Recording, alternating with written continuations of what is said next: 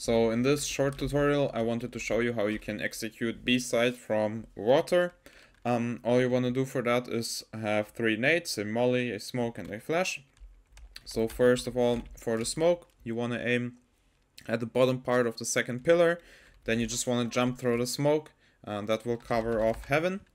Then what you want to do is aim at the bottom left part of the, like this, use this orange poster right here, go to the shadow, where the shadow ends, go down a little bit, and then you just want to jump through this molly. That will cover off toxic entirely. And then as last part of the setup, you have a pretty OP flash. You use this poster again, down from the R towards this shadow, and then you just want to jump through this flash.